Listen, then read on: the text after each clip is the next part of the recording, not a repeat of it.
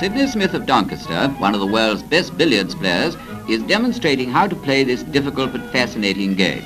Whether he pots a red or goes in off, he's chiefly concerned with controlling the cue ball for the next stroke. Now this is the stance. You should be nicely balanced, says Sidney, like a boxer, with the back leg as the anchor, but with the weight evenly on both feet.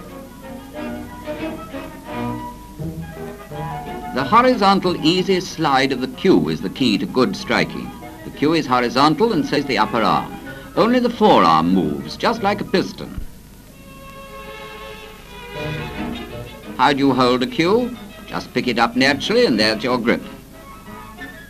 This is the bridge hand, with fingers well spread, the pads gripping the cloth, and the whole hand as steady as a rock.